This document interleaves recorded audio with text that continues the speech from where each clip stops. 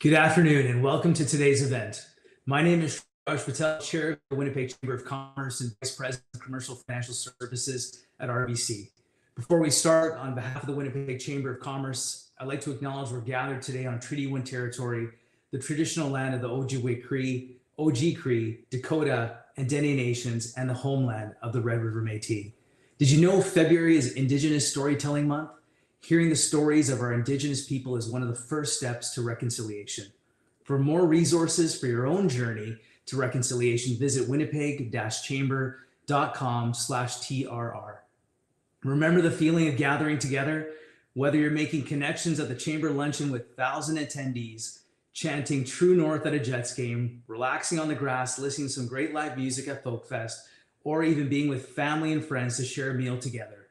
We all miss the feeling of togetherness. But right now, we're all still together, gathering virtually from the comfort of our home or office. Our team at the Chamber quickly pivoted to virtual programming and events to keep our community connected. We knew the business community needed to stay connected to share best practices so they too can pivot. And oh wow, did our community pivot. This year, we launched our Reimagine Winnipeg campaign, which recognizes local entrepreneurs who've embraced the change forced upon them to ultimately spark innovative business plans and achieve unexpected success. We hope to continue to tell your stories.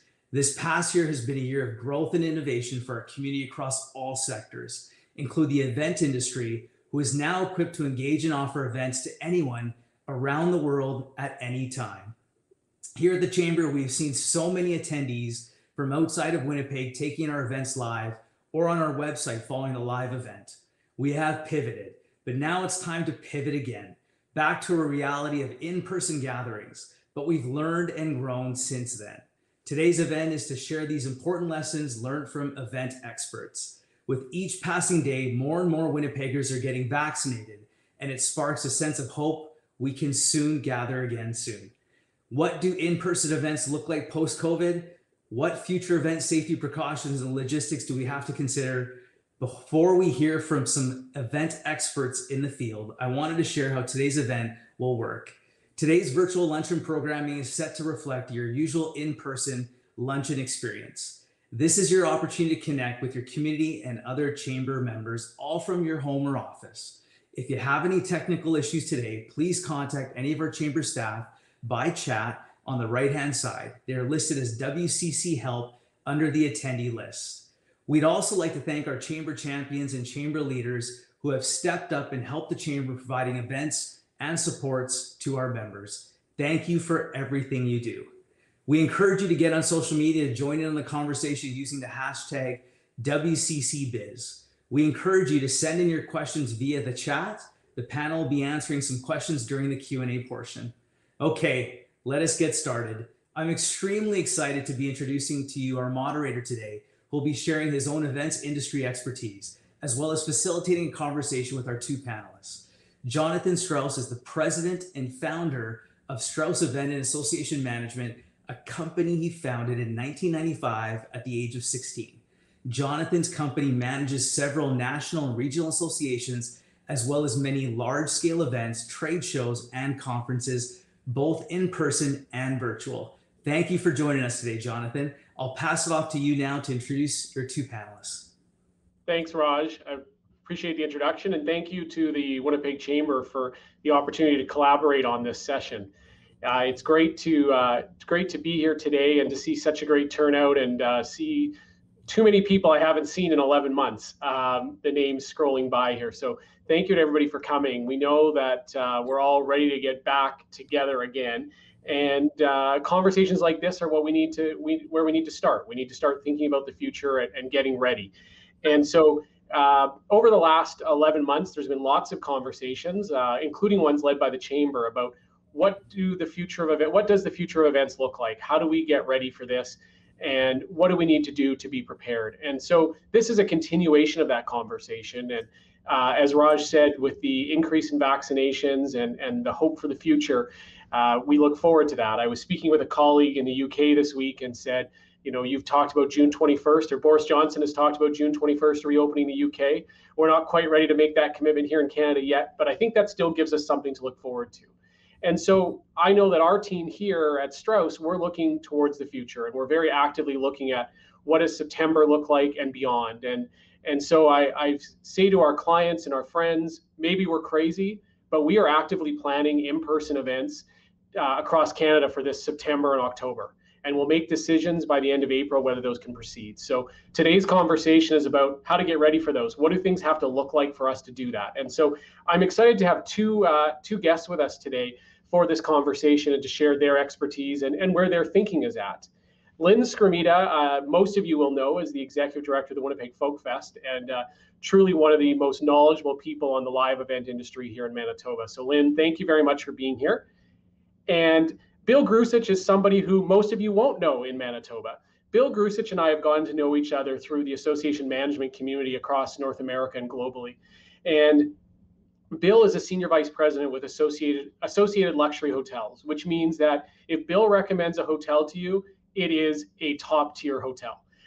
Bill and his team really represent the best hotels and the best independent hotels across across North America and the world, with a real focus in the US. And I wanted Bill to join us today for two reasons. Bill's a great guy, and his favorite hockey player was born in Winnipeg, and Jonathan Toews. And we all hope that Jonathan Toews will be back on the ice soon. So Bill, that's one of the reasons we invited you. But the other reason was, like everybody here, I follow a number of thought leaders to help me do my job and to help with the work that I do with our clients. And Bill and his team have really done a great job at, I would say, experimenting, trial and erroring what can be done to bring people safely together. The US is ahead of us in terms of bringing people back together in person, and we'll leave the political discussions for another time. But for today, we can learn a lot from what the team at ALHI and their partner hotels have done to bring people back together. So Bill, thank you so much for joining us. I'm sorry this is your first trip to Winnipeg in this fashion. We'll get you here in a different way soon as we're allowed to. But Bill, can you share with us, you've been doing customer events over the last number of months. What's worked? What have you tried? What didn't work? Maybe that's actually the better question, is what didn't work? But share with us where your successes have been in bringing people together in person.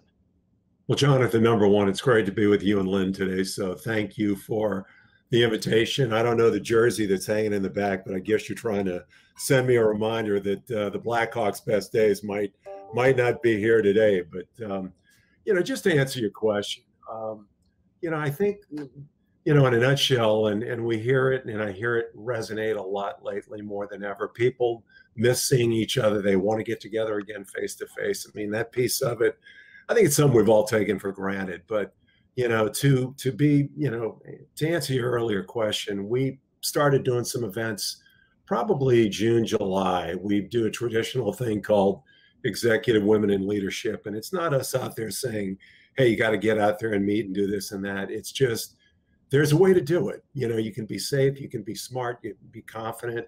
And I think you touched on it, and so did Raj. I mean, we have noticed since vaccines are getting, more widely distributed here, the confidence level has picked up, and people are, starting to move forward. And you and I talked a little bit on a call recently that, we need to get past the election in this country, number one, and number two, to get vaccines moving. And we noticed toward the end of the year, face-to-face board meetings, first quarter, second quarter.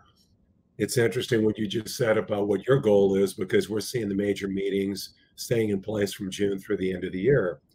What has worked well for us? I will say the protocols that hotels have installed and the airline industry here, better than ever. I mean, some of the challenges you've got have been staffing in some properties, because when things first started to change in March, sadly, a lot of people were furloughed, let go. Hotels were opening and closing. And, one of the challenges still is today, what the positivity rate is in each community and the impact it's got, in trying to plan ahead. But, communication, it's the age-old world. I mean, it hasn't changed, and it's more important than it's ever been, in that, truthfully, when somebody calls and says, look, we're trying to move ahead, we want to move ahead, those are the words you want to hear when you're on the hotel side, the convention bureau side, whatever. And, you got to work through this. And, so that's there. And some things that have worked well before our events, we've done, I mentioned 9,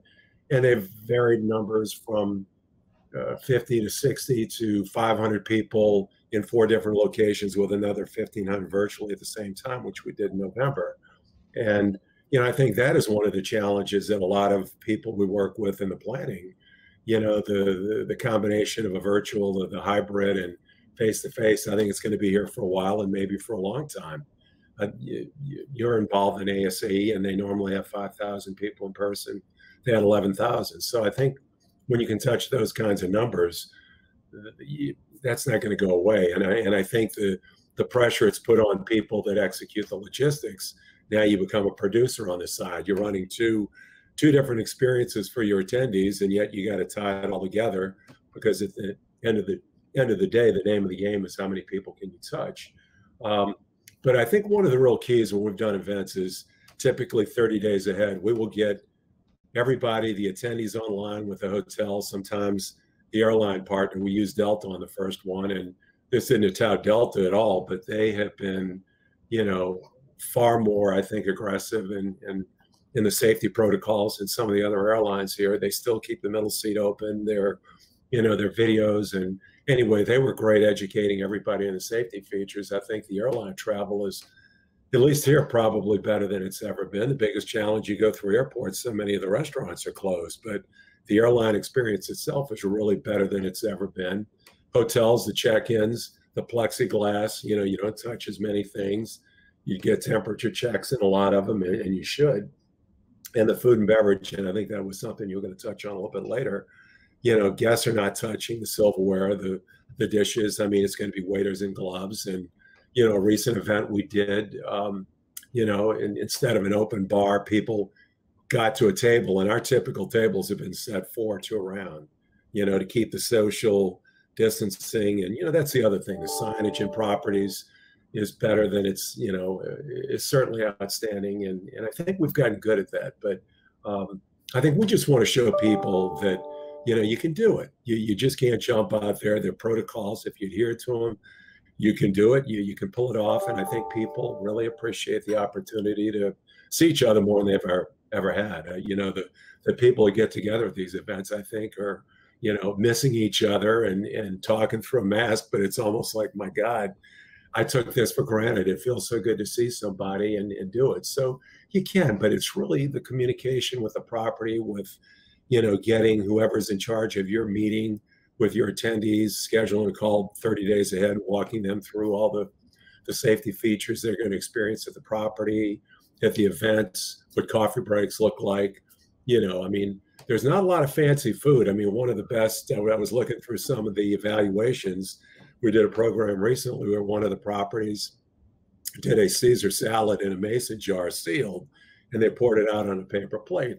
That's the kind of thing you're seeing in food and beverage probably more than you ever have. So I know that was all over the board, but that's in general what we're seeing with, a lot of events. But, each time we do it, we get a little bit better, a little bit smarter. But, again, the communication works.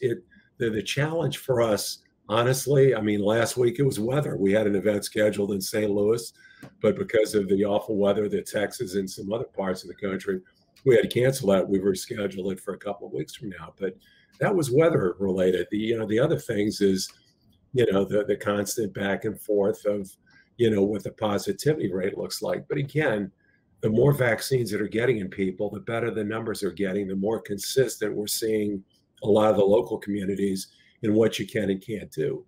So I hope that helps a little bit. Yeah, that's great, Bill. And it's good to hear about, you've started with small groups, and I guess you'll build on that. So it's, we all talk about wanting to get back together. And I saw a comment in the chat here. Prithi commented on my Team of Solani jersey hanging on the door behind me. That's from a live event. That came out of an auction at a live event. So, we're looking forward to getting back to that. So Lynne, it's a beautiful day in Winnipeg. You've got the sun coming in behind you, as do I. You've been very active. I know I've run into you out on the river. We're looking forward to summer, lots of live festivals. So as you start to look forward to summer, as we all do, as you think about Folk Fest for this particular summer coming up, probably a fest like you've never had, when you think about it, what do you need to see happen before you can decide to go ahead with Folk Fest in some format? Yeah, so it's challenging at this point in time, and I think there are lots of events people who are here today who are going through the exact same thing that we are, and that's just not knowing where things are going to be at.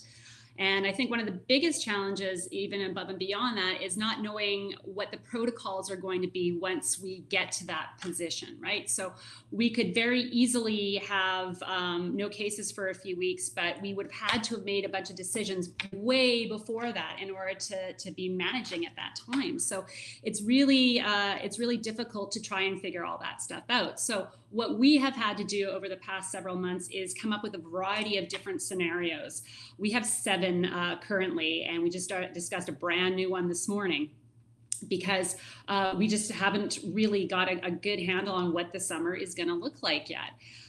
We are optimistic, though, because we are an outdoor event. We feel like there might be some better flexibility, but we also know what the challenges are around gatherings right now. I mean, it's very hard to think that we can barely have 5 people together outside right now. How are we supposed to go to 5 or 10,000 people, right? So, but we are trying to work with the authorities. We are trying to work with our other counterparts in other provinces to see what other provinces are actually doing and allowing, and that's been really helpful as well. It's partial commiseration, I think, but it's also, but it's that optimism too, though, right? And that's something that we have to maintain. We have to think that we can't have our events the way that they normally are. We already dealt with that last year, and we did stuff online and all that kind of stuff. But we have to think entrepreneurially, creatively, innovatively when even doing an in-person event. We can't necessarily do things the way that we're used to. So how can we work to do something that brings that experience, that brings that feeling that people want from a live event, but do it in a safe way? Because that is the first and foremost thing that we always want to worry about. And that is, we need to communicate to all of our audiences, regardless of what our events are, is that anything that we do is being done safely and within the restrictions of public health. So again, we don't know what that's going to be like. We're hoping that we can sort of get to the point where there'll be some kind of agreed upon idea of, if we're in this kind of scenario, then this will happen and these kinds of things can go forward. Alberta has actually done that. They have created a structure whereby if there are so many hospitalizations, then certain things can happen at certain levels. It would be great to see something like that in this province. And now, I mean, again, we have to wait and see what our province actually wants to do with that, because we are really quite beholden to them. But again, it's too soon to tell what the summer is going to look like. I wish I had a crystal ball and I would give you all the good news that I could, but we're not ready to make a decision one way or the other quite yet. But we've got lots of different options, and I think that's one of the things that's keeping us all going. And I think, Lynne, scenario planning is a phrase that if we didn't know it before, we've all learned in the last year, right? That real focus on what that looks like. It's interesting, you both talked about communication to attendees, and I know, Lynne, the world I work in is a little different than yours, but we've always communicated before events. You know, this is what time things start, this is the kind of attire you might want to wear. I mean, I've always laughed, like, it might be cold in the meeting room, so we, you know, that always gets thrown in there. But you know, expectations when you arrive, those kinds of things. But it sounds like our communication is going to change. Like, I know from my limited experience, I will admit, visiting FolkFest, health and safety, I think, is at the top of your list, and it maybe it's even higher than entertainment in some ways. But is that going to change for you? No, I think it's just going to go deeper, right? We've always said to people, bring a hat, wear sunscreen, be prepared for all the different kinds of weather conditions that could possibly happen. And we still have to remind people of that on an annual basis. Now, this time, what we're going to have to do is look at expressing our cleaning protocols and asking people to do things that might be a little bit different than what they're used to doing. Again, communicating that's going to be really important. We're going to have it, we would have it on our websites when people are purchasing tickets throughout social media. We have this little thing we called folk tips, and we have push notifications. So there's lots of different kinds of ways that we're going to have to go about doing those things. But you're right, it is going to be different things. It is going to be new things. You know, we might be having to ask people to wear masks outside for an event, you know, which it might feel a little bit weird. But if that's the right thing to do and the safe thing to do, then that's what we're going to have to do. And I think our general feeling is that people have been missing these things so much that they're going to be willing to do what it takes to be able to have that experience.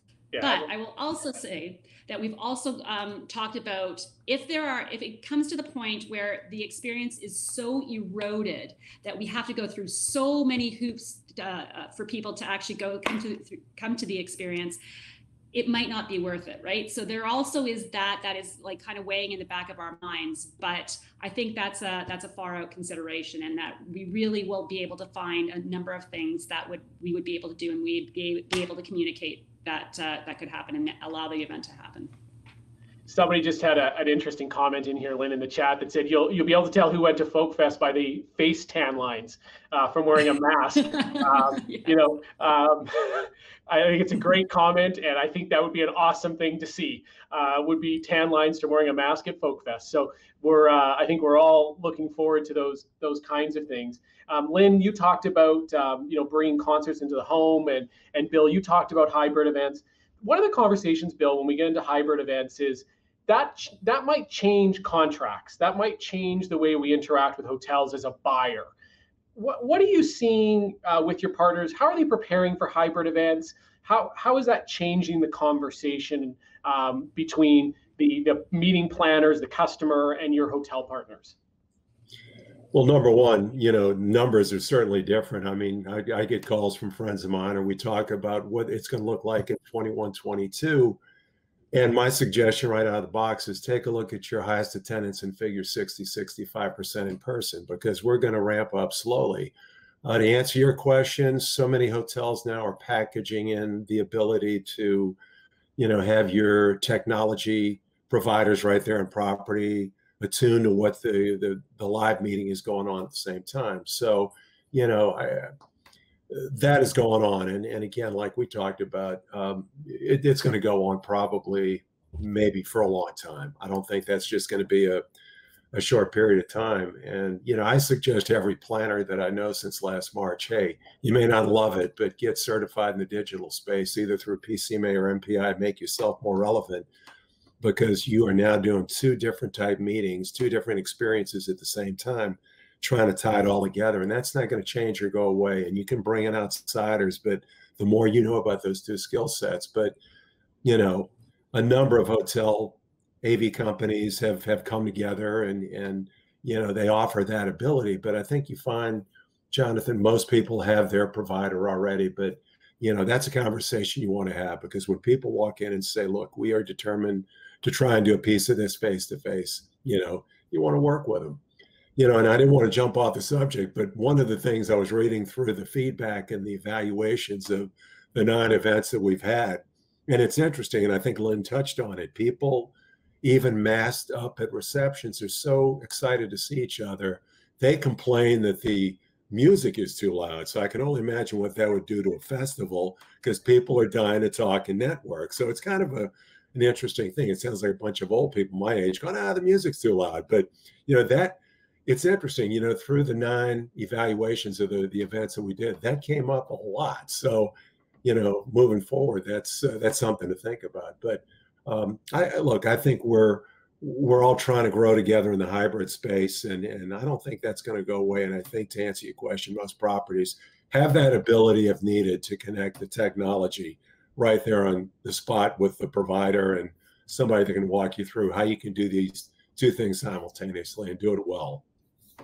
Great, Bill. And I see in the chat there's some good discussion happening here, people looking for platform recommendations and how do you make those decisions. And Lynn, one of the things that I've said to everybody from the beginning is you've got to choose the right platform for your event. And I look at it in the same way you would choose a venue or you would choose a lighting company. You've got to look at what you need and start with your needs first. So I imagine, live music events have not been the easiest ones to get online, especially with people in multiple places. But you've had some success with some live events, live virtual events. Yeah. So we've done a few different things over the past couple of months. Oh gosh, actually, it's almost a year now, isn't it?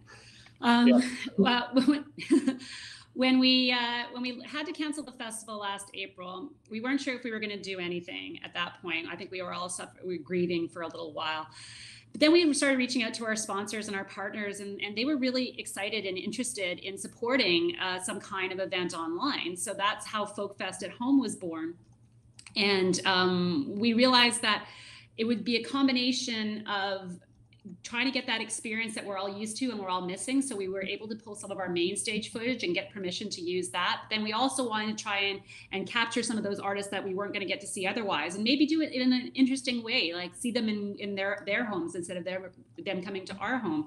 And so we put something together, and it was amazing. Actually, we did a 3-hour event on the Saturday night that would have been the festival. At that point in time, we could have outdoor gatherings, and people were having viewing parties all over Winnipeg, all over the province. We had people watching from Brazil and Australia. We had almost 75,000 unique views. And that's just on the computer. So we know with all these watching parties, that was actually exponentially larger. But it was really nice, and it was a way of reaching new audience and talking to people in new ways, and communicating and connecting with people in new ways.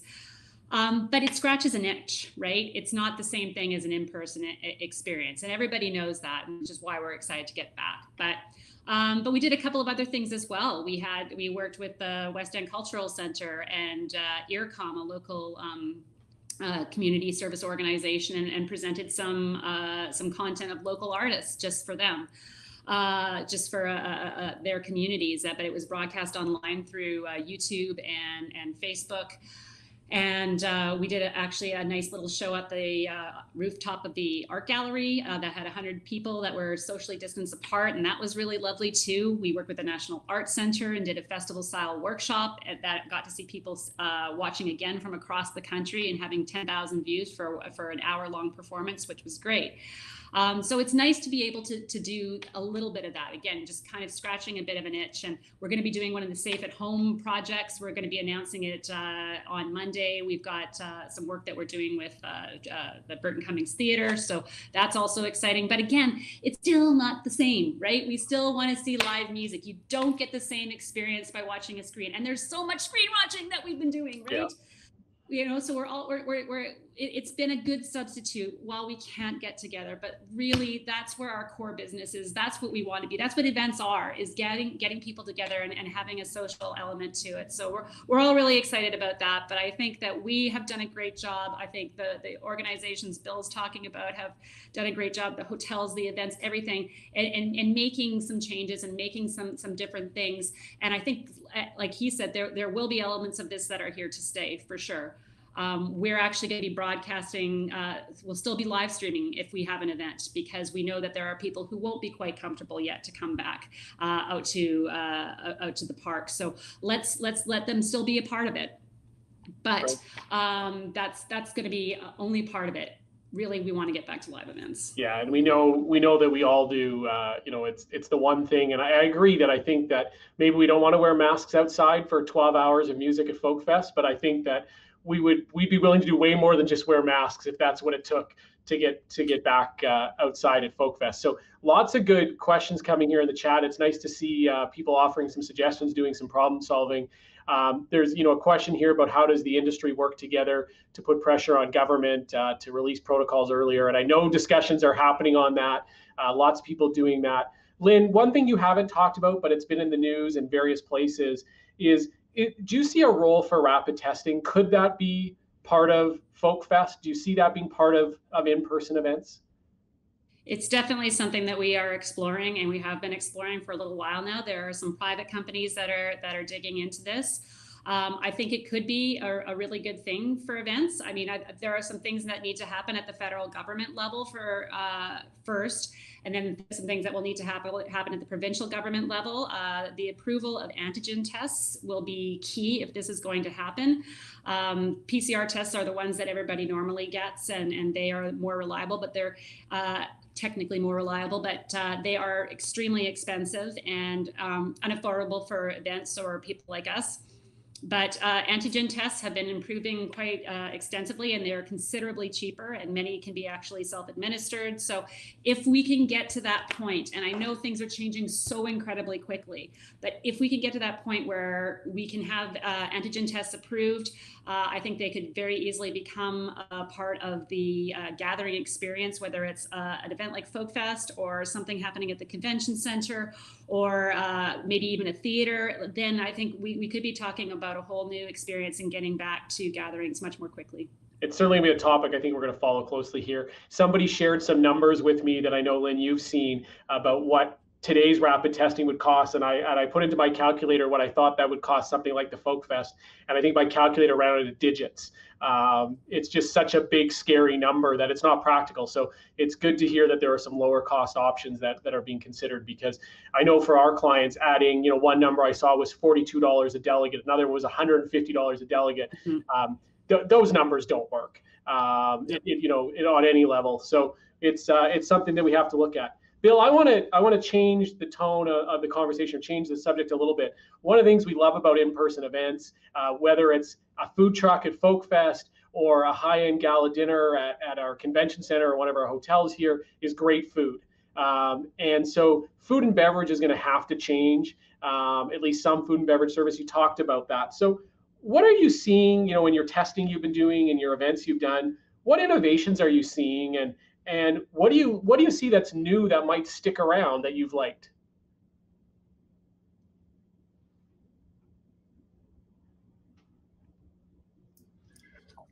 I wish I could tell you it's the fancy white glove things that we used to see, but it's not. But we're seeing a lot of bento boxes, and again, a lot of prepared kind of basic things right before. But one of the things I wanted to bring up that might help you all, that we've learned a lesson here, that we talk about meetings and trying to get events and conventions back in place. We've not done a great job of explaining that so much of this is education. There's been such a big push in the States about getting kids back to school, and they look at meetings and conventions that it's fluff, and they think of the receptions and things like that. And there's so much education that takes place during the day. The challenges for the planners between all of us is what happens at night in the hotel bars. I mean, that's what you have to worry about. But during the day, the protocols, what hotels do, what the attendees do, what the planners in charge, that seems to run better than it ever has. So, but as far as the food and beverage, I mean, like I said earlier, guests are not touching anything. I mean, you're going to get a couple of things, for breakfast, handed to you by a waiter in a glove behind plexiglass, or it's more than likely going to be plated. I mean, the events we've done, there's no open bar anymore. You sit at the table you're assigned to, they bring you a drink order, and then nothing is served until everybody's had their drinks. So that has changed kind of the flow of things. But again, that's going to, as we get better and the numbers get better, I expect that will change too. But, you're not going to see the fancy, buffets like you did before. I think that's gone for quite a while. And, nobody's going to be touching anything. It's going to be more basic. It's just trying to get people back together again to meet. And, the food has not been such a big part of it, as much as just the appreciation of getting together and learning from each other again and sharing, my God, how have you dealt with this since February, March of 2020? That seems to be what the conversation has been.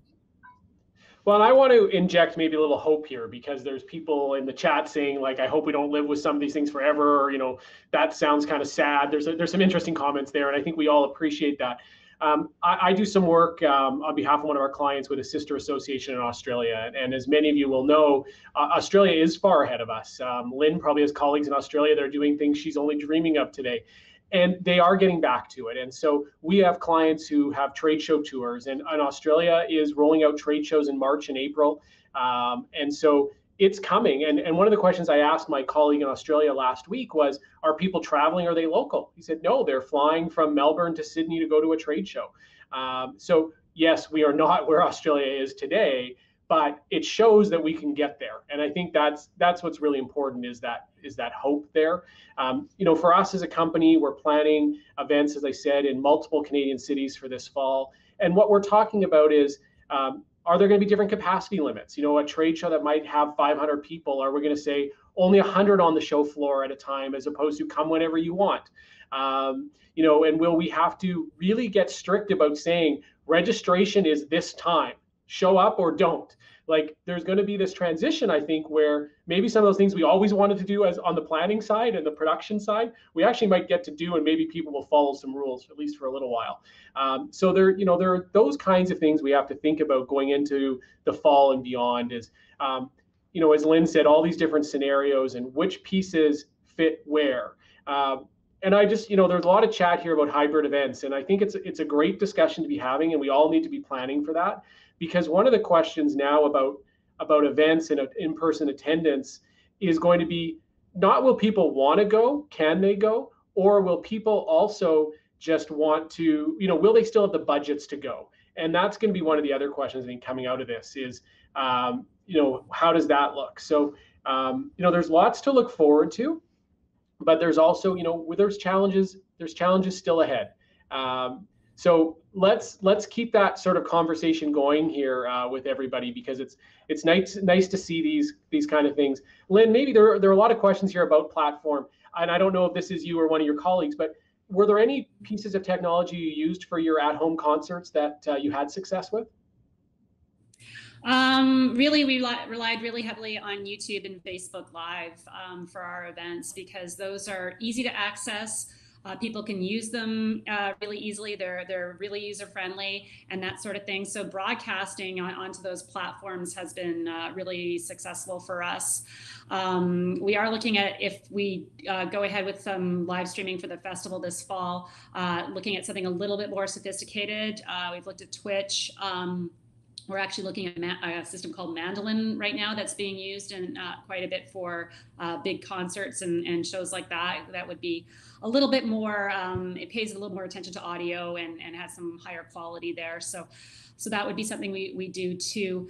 And, you know, there was a question I saw in the feedback going by that people are asking about the cannibalization between in-person and streaming events, and I think it'll become two different experiences, right? There are going to be people who want to have that live experience, and there's going to be people who it doesn't matter that much to. So I think that you'll see the audience kind of separating that way, and people want to pay to be at something, to be able to say they were live at that experience, right? It's always been like that. I mean, I think Woodstock probably had about 50 million people at it because everybody said they were there, right? So I think that kind of thing is going to continue. And in fact, we might actually be able to expand our audience even further, because we have an aging population, like people who came to the first festival may not be able to come out to the park anymore, and then they would actually be able to continue to experience the festival by watching it online.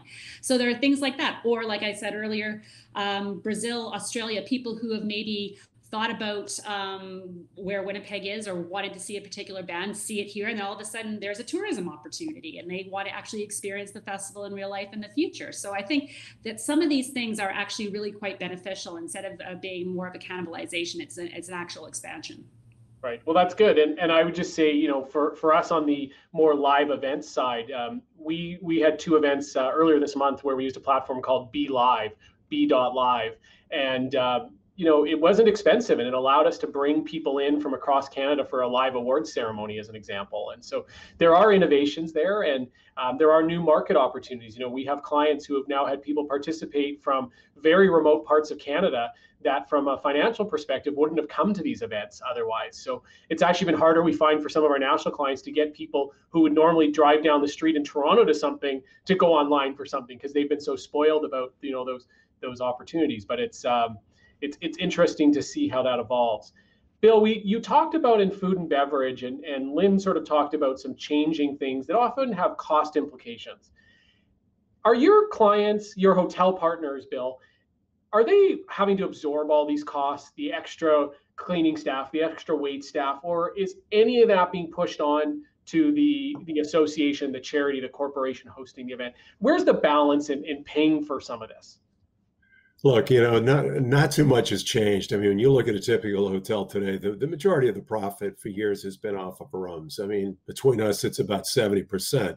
And everybody goes, oh boy, you guys are rolling it in. And then you start looking at the labor and the cost of food and beverage, and that's pretty much a break even, or just maybe a little bit of profit if you do it right. Obviously, if you're doing cocktail receptions, the profit margins are larger there. But to really be blunt, it's going to come off your rooms, and the room rate discussion right now is more flexible than it's ever been. Although there are some properties feeling good about life or awfully optimistic that they're starting to change the rates in 22 because they feel like, okay, we've shifted everything from 20 to 21, and 22's got to be a better year. But I mean, these are high demand areas. But one of the things I did want to add to what you just said, though, about the virtual audience, I was up until recently on the PCMA board. We've typically got 4,000 to 5,000 people live, but for over a decade, we've had over 1,000 people virtually.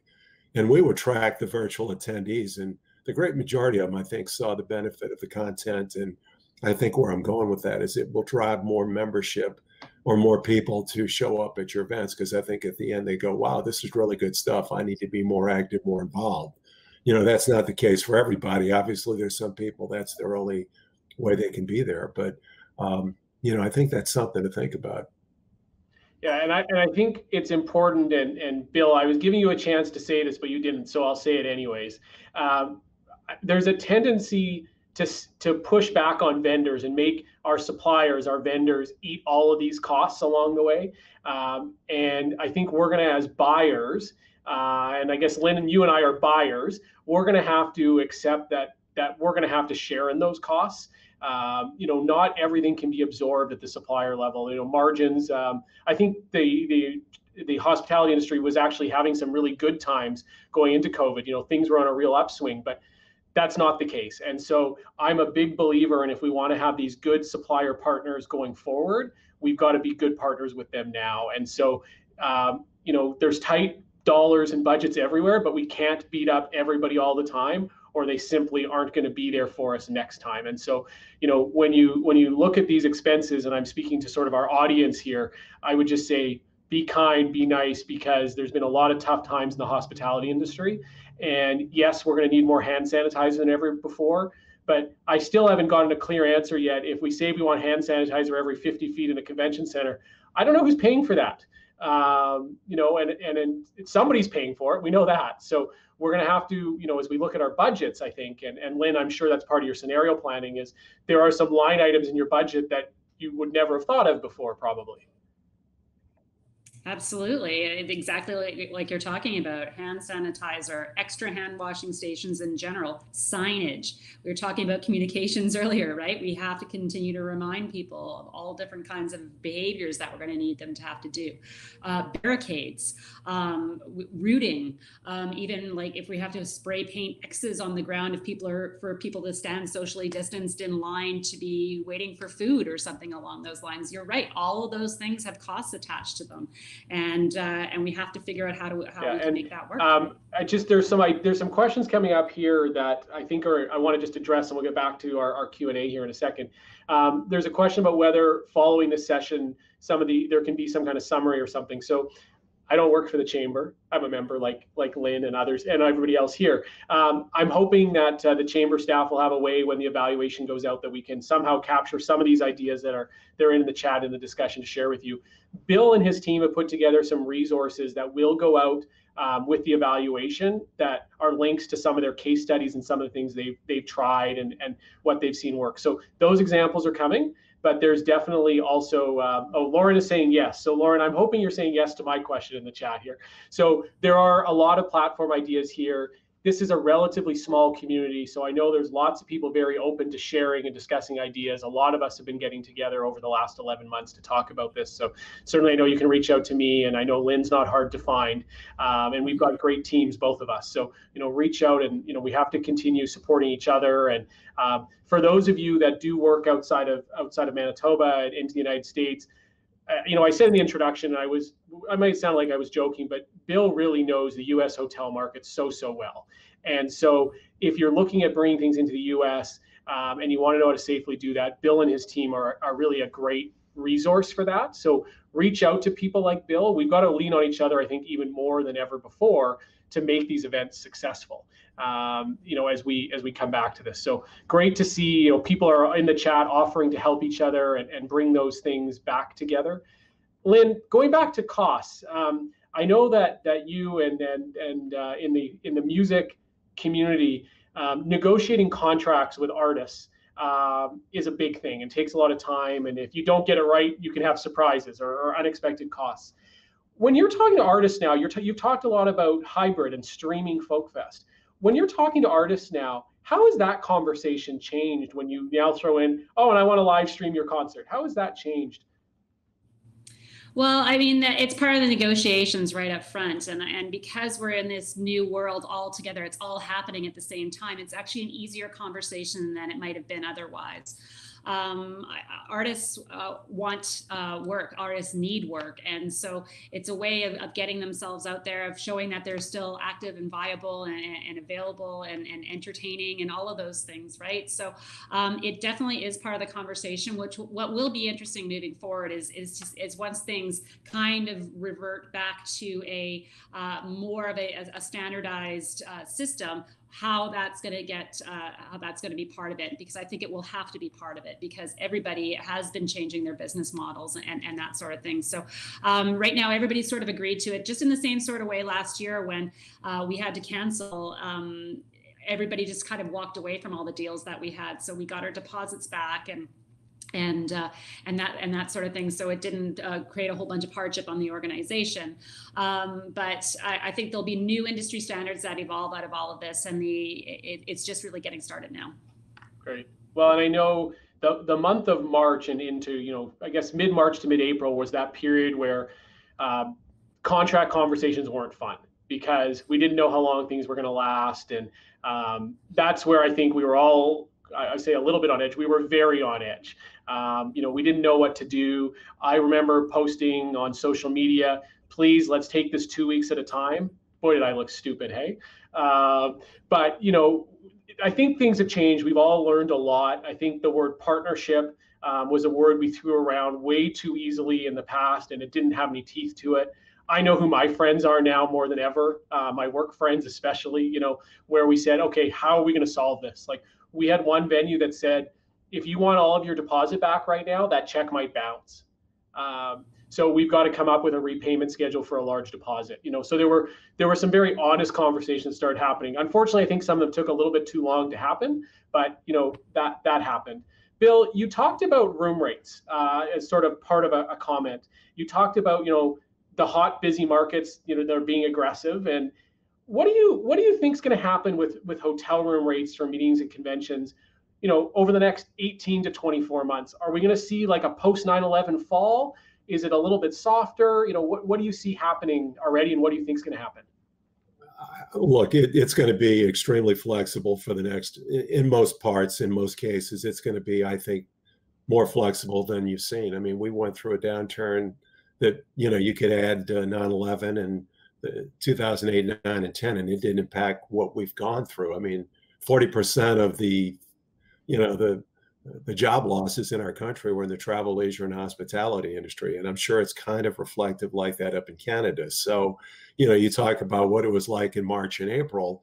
The challenge we had more than anything is who are you going to get on the phone on the other end of it? I mean, one property I'm not going to name, the only person working was a general manager, and they didn't understand CVents. So, those are some of the challenges you go through. And then, trying to keep people engaged. And that's really been a lot of the philosophy of why we started doing events in the summer, not to say, hey, we get out there and be unsafe and be uncomfortable, but if you want to do this, you can do it. And, the more you do it, the better you get and the more the vaccines get. And, you all kind of talked about it, but, for the most part, room rates are going to be very flexible, worth having conversations with. And I think you're going to be pleasantly surprised.